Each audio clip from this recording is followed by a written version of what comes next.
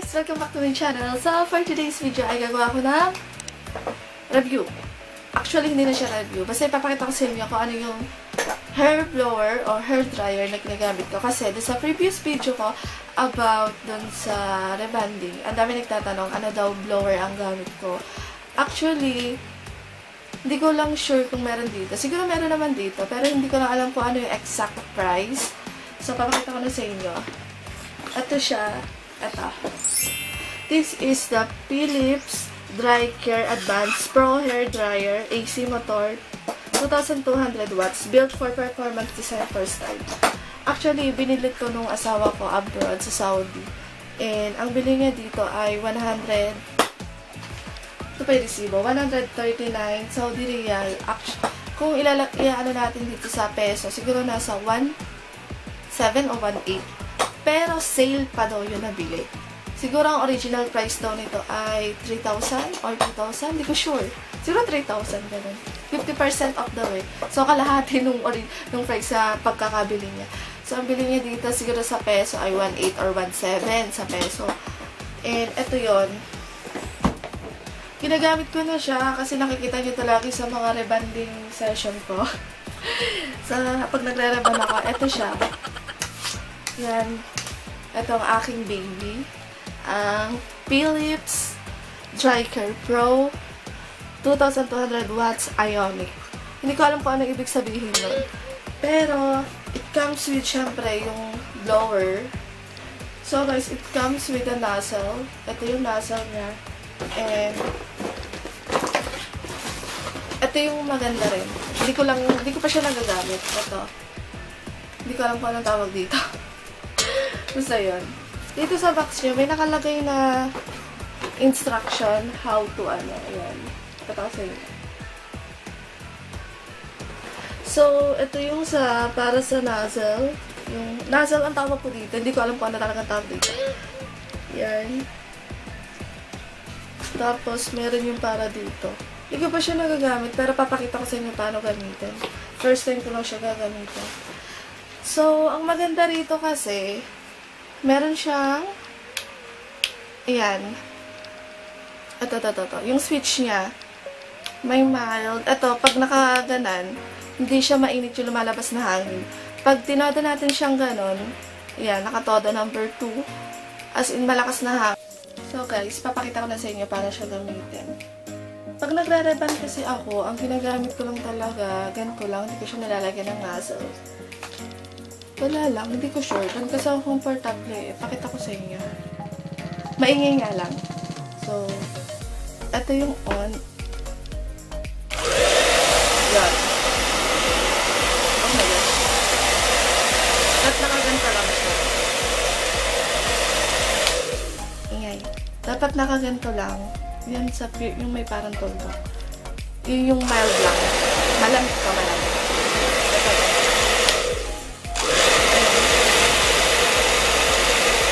Malamig ka, malamig. Okay. Tapos, pag igaganto natin, mas mabilis. Diba? Mas mabilis.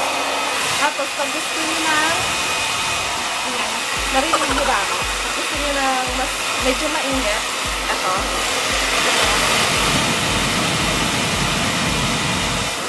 Yan yung medyo mainit lang. Pag gusto nyo super init, as in ito. Pero, ito pagka super init, ito doon nyo to. Ito doon nyo yan. Tapos pag mild lang, ito lang ah. Pero hindi ko masyadong ginagamit. So, ito yung sinasabi ko sa inyo, pagka as in super init na, pwede nyo itong pindutin habang gumagana siya. Like that. May mainit yan ah. Diba mainit na siya? Mainit. Pwede nyo naman pindutin. Lalamig. O, lumalamig. Pag-aalisin, iinit na ulit. Lalamig na. So, ayun yung purpose na. Pag sobrang nainitan na yung client nyo or kayo sa init ng blower, pwede nyo pindutin to. Hindi nyo na, pwede nyo nang hindi ibalik, i-off, tapos gaganon pa. Pwede nyo direct na to. Diba? Yun ang gusto ko dito eh. Diba? So guys, pakita ko sa inyo pag may nasal. Ayan. Hindi ko ito masyadong ginagamit kasi wala lang. Ang natatagalan kasi ako, mas feel ko gamitin yung walang ganito. Yan. Tinatanggal ko siya. So, gamitin naman natin siya. Eto. Hindi ko alam para saan to. Siguro bagay ito sa mga kulat ang buhok. Kasi parang may nakita ko sa ganito sa YouTube. Yung mga kulat ang buhok, yung makakapal, as in, yung ginaganon. Yung kasi diba pagka straight hair naman, like me, pag ginaganon, tinan nyo, para saan to? Alam ko sa mga kulot to eh, yung para ma-prevent yung pagkakulot ng buhok mo. Alam ko ginaganto yan. Ginaganon. Para yung pagkakulot ng hair mo, intact pa rin siya dyan. Kaso nga lang, hindi naman ako kulot. So, at ayoko din ng kulot. Alam ko ginaganon yun, no? Ginaganon. Ginaganto siya. Nakatingin sa salamin kanina eh. Kaya hindi nakatingin sa inyo. Ginaganon siya. Tapos, ginaganon. Tapos, ginaganon. Hindi ko alam para sa ito.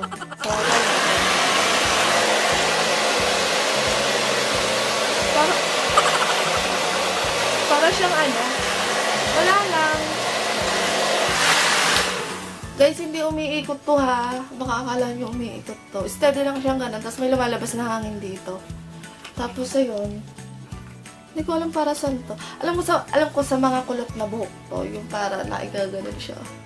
Steady lang siya. Tapos igaganon. Shing! Sige, may sound effect. Ako nag-home na sound effect. Kasi wala rin use. Hindi siya ano sa akin. Bagay. Alam ko sa mga kulot na buhok to. Gaganon na. Shing! Para ma-intact yung pagkakulot ng buhok. Eh kasi ako straight naman yung buhok ko. So, hindi ko siya gagamitin. Nakita ko na lang sa inyo. Pero ang sarap niya ipanghagod sa alit. Parang ang sarap ipanghagod.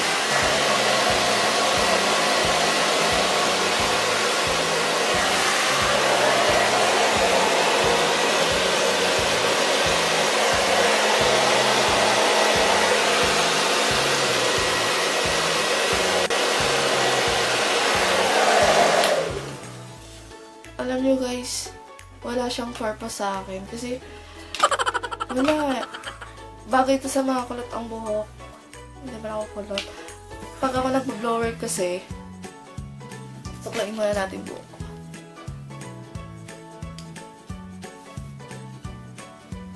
Pag kasi ako nag-blower, ayun ang gusto ko, nagano ko lang.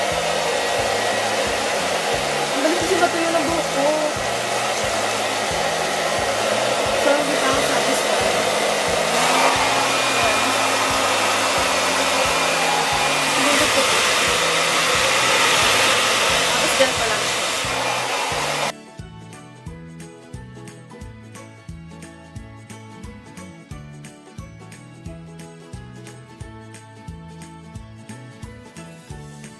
Try ko na yung buhok ko. Ito na yung kinalabasan niya. Shiny. Diba shiny? Yan. So, yan lang guys. Pinakita ko lang sa inyo kung ano yung blower na gamit ko. Kasi, yun nga, sa mga previous video ko about rebanding, may nagtatanong anong blower na gamit ko. So, it's Philips DryCare Pro. And, hanapin nyo na lang kung available siya sa Lazada or sa Shopee or anything online store. Or sa mall. Siguro meron naman. Yun lang. So guys, kung nagustuhan niyo yung video ko, just give a thumbs up. And don't forget to subscribe. At kung hindi pa kayo nakakasubscribe sa channel ko, subscribe na kayo. And yun lang guys. Bye!